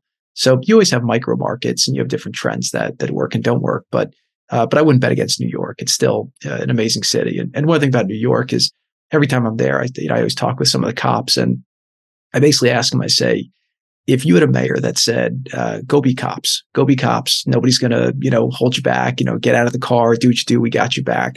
How long would it take you to clean this place up? And the answer I get is usually anywhere from 3 months to 6 months. So we could have this place fixed. So clearly they just have to let us be cops again. And so I am hopeful that, eventually there'll be the political will to just, let New York be what it has the potential to be. It's such an amazing, dynamic place. It's such a good point. I mean, it really is just a matter of political will. Yeah. If you hire more cops and let them do their job, that will stop the crime, or certainly the incentive for crime. Right now, people think they can get away with this stuff, and they don't get prosecuted when they get caught. The jails are like a revolving door. Yeah, they have plenty of cops. They just have to let them do their jobs, and they need prosecutors who will do their jobs as well. And I worked at the Manhattan District Attorney's Office when I was at NYU Law for the summer. I mean, you have amazing people there, and if they are allowed to kind of follow the procedures and just do the job in the way it's been done before, you can make that city very, very safe very quickly. We actually have a cop shortage in San Francisco as well. It's not just a matter of not letting them do their job. We actually have a massive shortage. The city needs to hire a lot more. They allowed a pretty high rate of attrition in the role. I don't think there's a lot of people who want to be cops in San Francisco. It's a pretty tough job, and they don't get a lot of support. So yeah, we actually have a shortage here, and that's a big problem. Yeah, but it's very solvable, as you say. I mean, just hire more, train them, let them do their jobs. Jared, how much do you think federal deficits and the federal debt matters going into this election cycle? Is it going to be a top topic, or is it not really going to matter? And then more importantly, how consequential is it in reality? I think in reality, it's massively consequential. I think in the election cycle, I think both parties are going to probably try to avoid talking about it, because I think that, everyone knows, what I find in politics is when something's a really big issue, people try not to talk about it that much. And but the hope is are going to have to get cut, right? The hope is that, once you get through the election, things can be done to have to deal with it. But it's definitely an issue that needs to be dealt with. Uh-huh. What do you think that is? Raising revenue or cutting expenses, or both? Growth is the answer. Everyone always gives. That's the political cop-out answer is growth. 6% economic GDP growth. How about we freeze spending until the denominator can grow big enough to reduce the...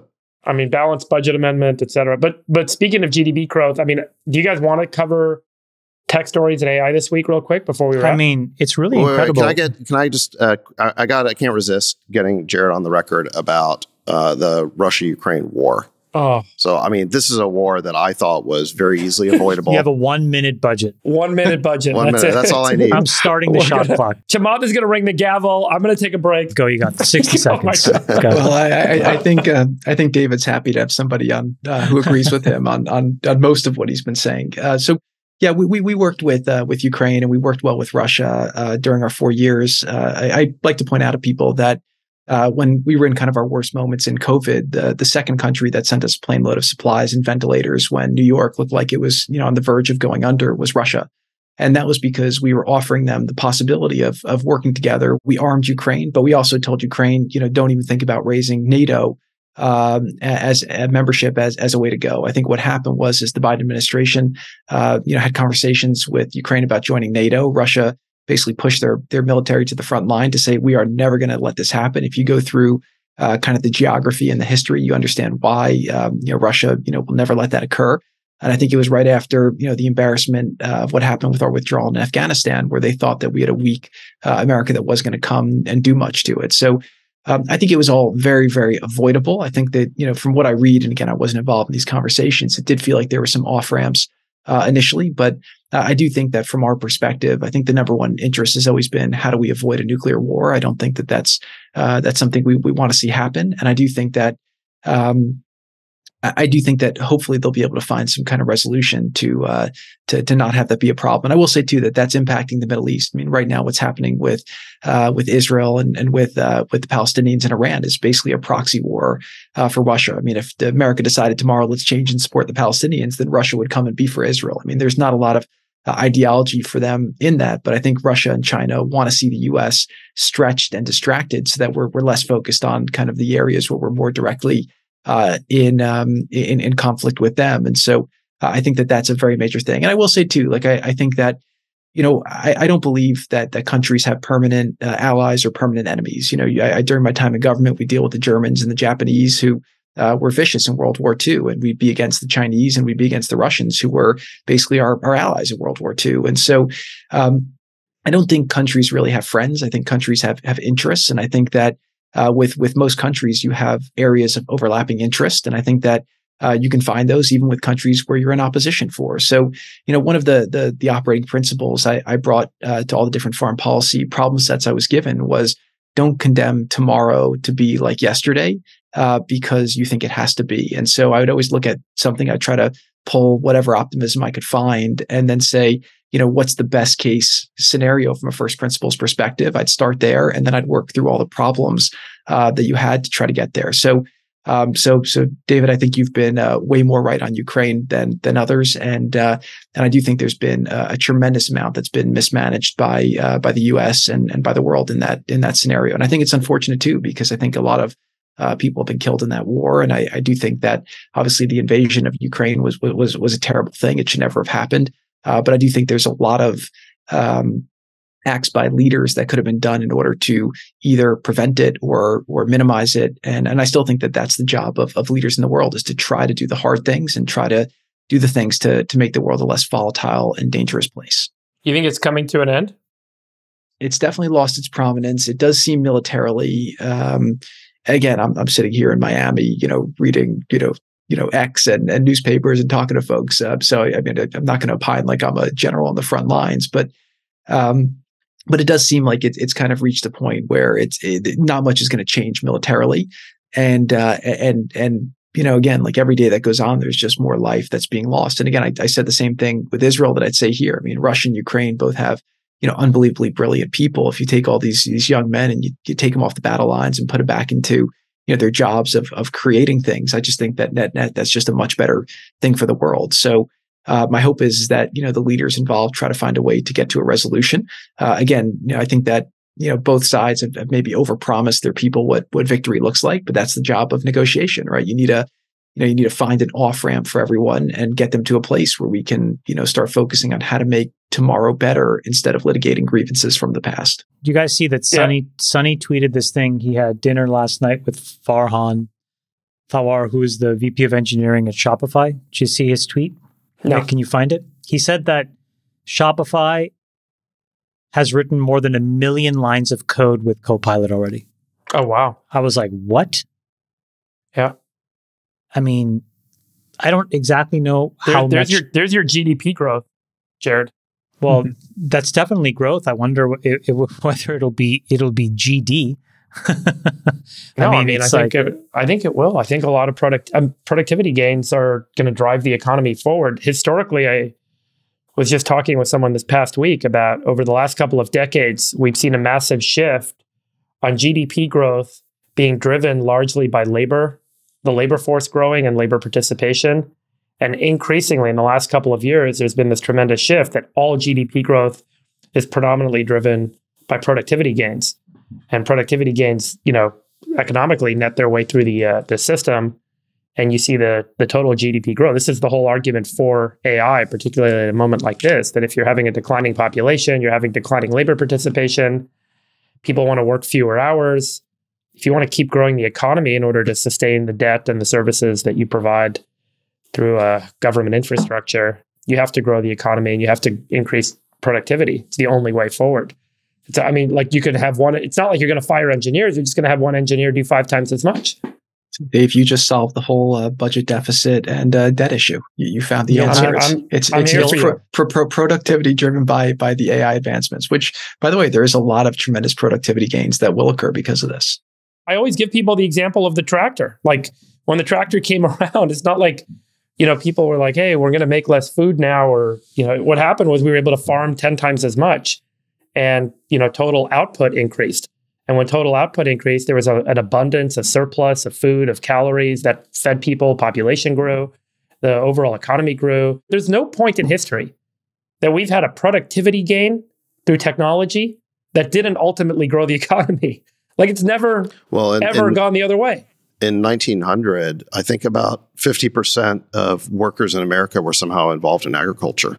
Yeah. And by more than that, by 2000, it was down to like 2%.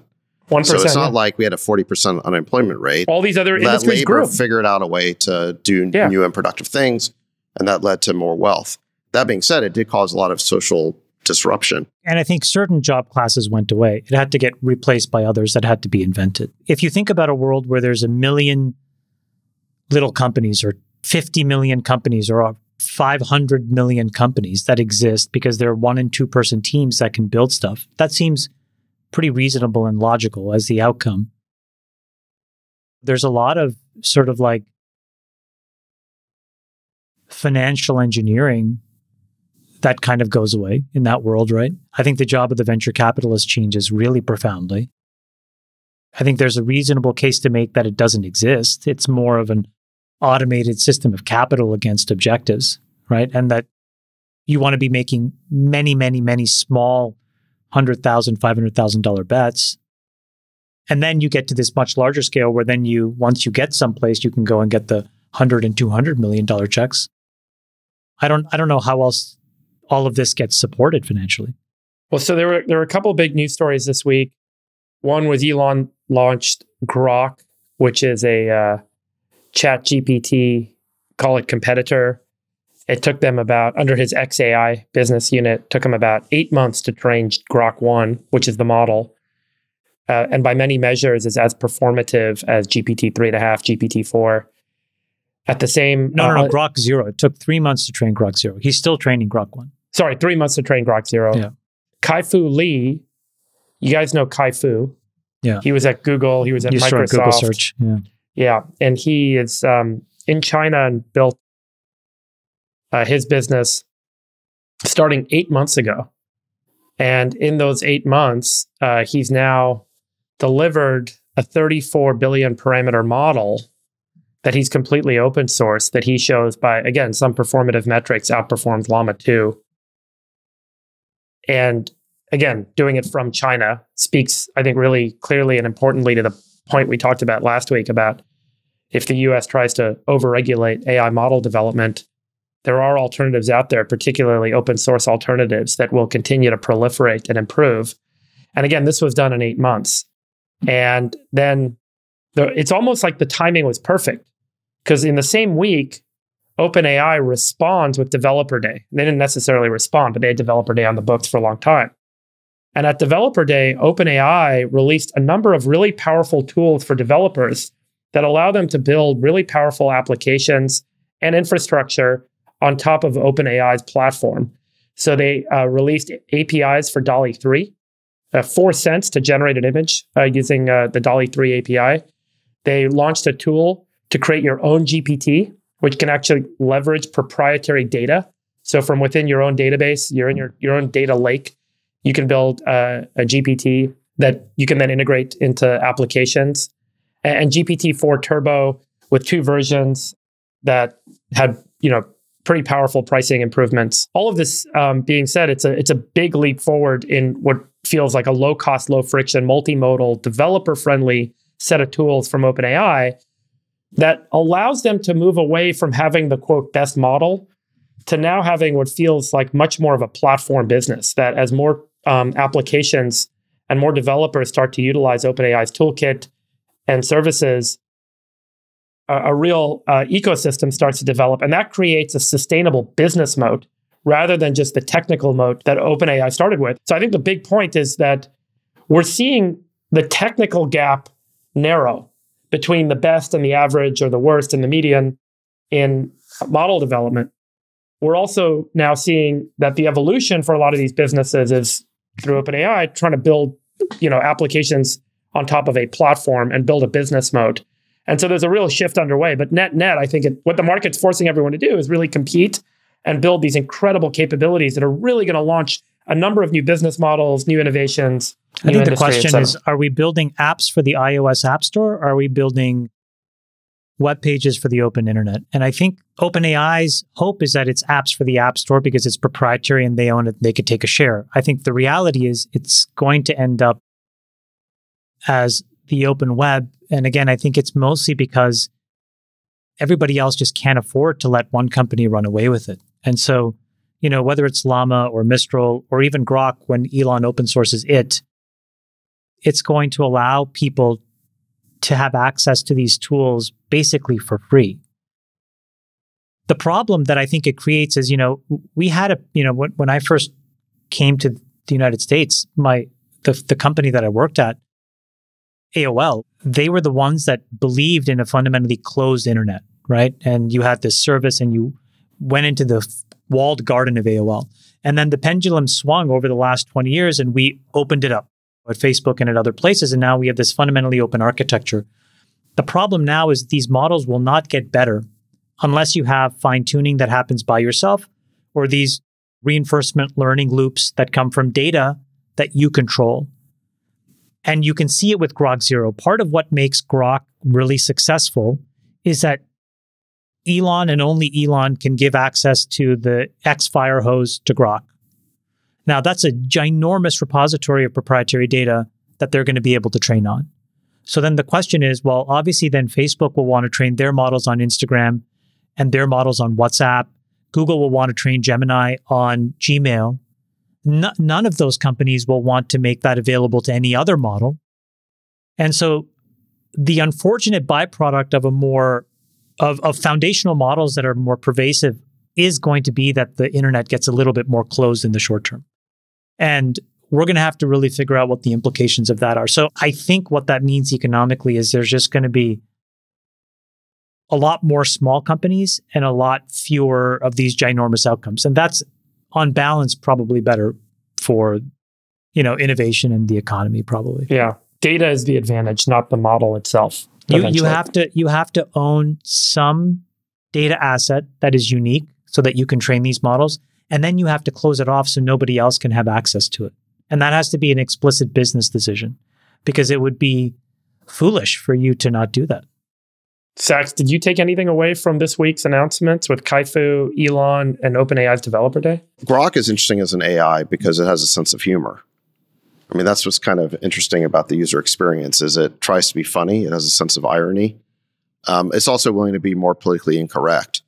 And I think one of the concerns about ChatGPT early on was that it was programmed to be woke and that it wasn't giving people, truthful answers about a lot of things, that the censorship was being built in to the answers. And there was a lot of examples very early on where it seemed like there was some sort of trust and safety layer that had been built on top of the AI. And sometimes it would intervene and not give you the true answer that came from the AI. It would give you kind of some made up boilerplate.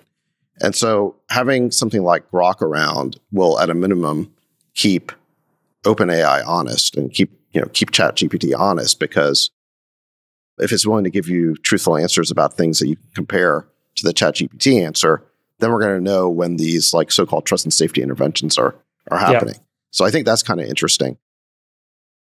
Separately, the OpenAI Developer Day shows that company, if you want to call it that, I don't know if it's a company or a foundation or what, but it's a complicated legal entity. What does the note say? Those are details. Those are details. They are really trucking along at full speed. I mean, it is pretty impressive what they're shipping. Yeah. And even if the underlying language models get somewhat commoditized, it does seem like they're building a very robust developer ecosystem. So you could analogize it to something like Stripe, where credit card payments are pretty much a commodity, but everyone uses Stripe because their dev tools are so good. Mm-hmm. And then they're able to get to a bunch of scale network effects because, again, their developer platform is so good. So I do think that that's the advantage of OpenAI. May not be the model itself, although I think their model is actually pretty good, but is it that much better than Llama 2? Probably not, but the developer platform is getting really good. By the way, that's a really interesting analogy, because if you play that out and you say, is AI like payments? Well, what does the payments landscape look like in terms of companies that have real enterprise value? There are, I guess, 3 or 4 big ones. And then there's a bunch of long tail ones in specific geographies because there are these random rules in a country and you build something to be very specific to it. And you have value in that market or in that use case. And maybe there's an analogy there in how this market develops in that sense. There's 4 or 5 big foundational models, and then there's a bunch of small vertical use applications that you use depending on what the task is. Well, the time and the cost to build new foundational models seems to be shrinking at a pretty fast clip. So, and by the way, all of this happened on H100s. Yeah. And a bunch of these happened on A100s. So we're still one generation of silicon behind. So to your point, this thing is going to be like, people will be training models in weeks. Yeah, so let's go ahead and track all the world's models and have a federal regulatory body overseeing all of this. Well, I have a guy from the UK on an H-1B, so I'm still filling out the TPS report because I told him, don't touch the model, and he did. Yeah. Jared, you followed all this? Yeah. Yeah, definitely following. High level from my perspective, I think it's great, especially with what you mentioned about Kai-Fu Lee. It just confirms what we've thought, which is that America is definitely leading in this. And I think that it's just important to note that they're leading really because of the private sector and the fact that the private sector has been allowed to do what they do. And as we start to think about the regulatory frameworks, I mean, you could think of OpenAI as a company or a foundation or even as a nation state with kind of the amount of power that these things will have the ability to harness once they're fully scaled. And I just think it's going to be very interesting to see. I think the more competition you have here, I think the better. It will be very, very good. But I do think you want the most powerful models, the most powerful platforms to be in the hands of people who are going to try to apply it for all the right things for society. So I think that there's a lot of positive applications. There's a lot of negative applications that can come from this. And my hope is that the regulatory frameworks that are developed won't stifle innovation at the expense of allowing others to get ahead of us who will probably use them in ways that we would not want to see them used. Right. Can I flag a couple of features that OpenAI announced that I think are interesting? Yeah. Yeah, as long as you don't repeat what I said because you weren't paying attention. But yeah, no, go for it. Well, did you mention if I got this wrong, we'll delete it. But did you mention the 128K context window? No, he did not. I did not. No, okay. he did not. Good I job. think it's kind of a big deal. I do too. What that means is you can have a prompt that has 300 pages of text in it.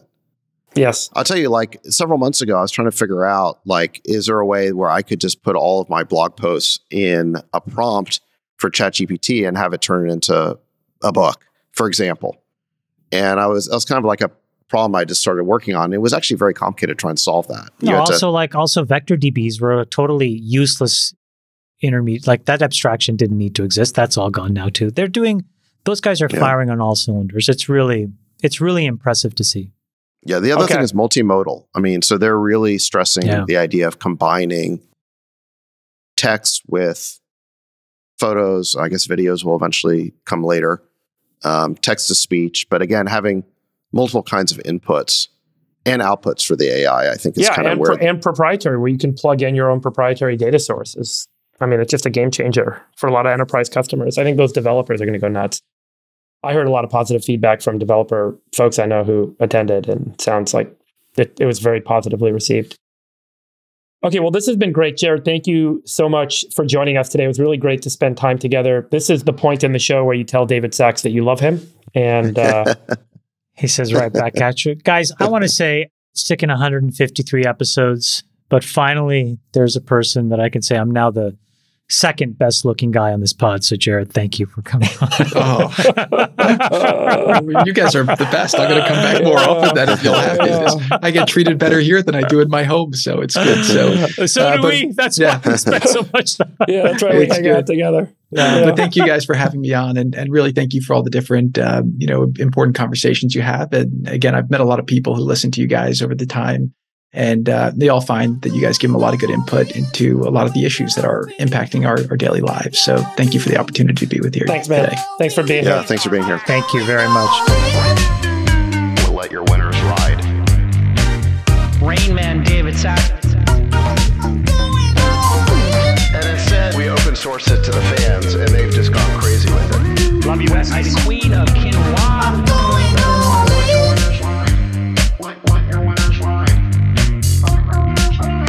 Besties are back. That is my dog taking a notice in your driveway. Oh, man. My haberdasher will meet me at Clinton. We should all just get a room and just have one big huge orgy because they're all just useless. It's like this sexual tension that they just need to release somehow. Wet your beak. Wet your beak. Your feet. That's gonna be we need to get merch. Besties are back. I'm going all in.